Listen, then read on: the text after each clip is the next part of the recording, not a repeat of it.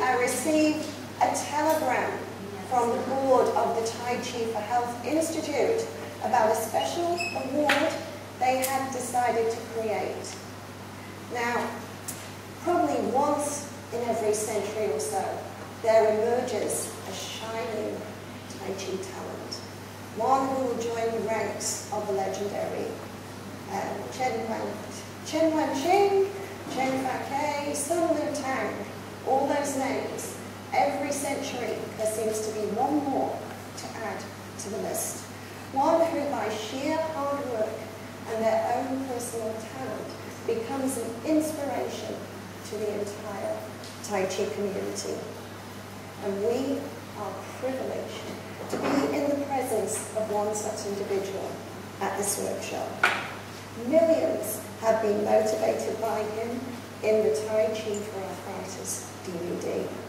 Many more physically challenged have been empowered to put down their walking aids and stand on their own 2 feet by Seated Tai Chi for Arthritis. So overwhelming was his conviction and his performance. I'm very moved and humbled that the Institute have asked me to present this award on behalf of all their members worldwide. So without further ado, I will open the envelope.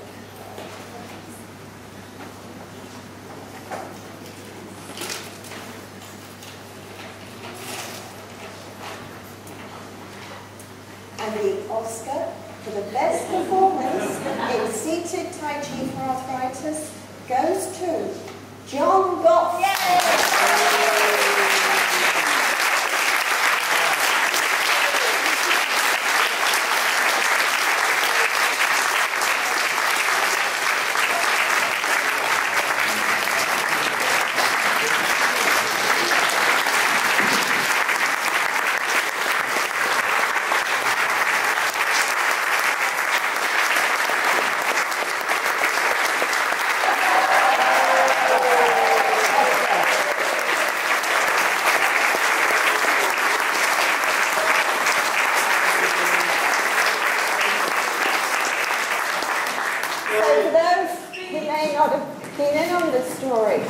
John was fabulous in Seated Tai Chi for Arthritis.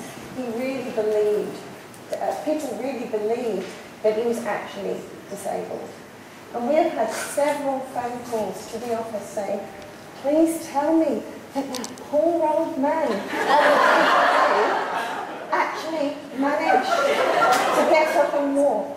And we say to him, he's an instructor at Better Health Tai Chi. He teaches the 24 forms. I go, oh my God, it works.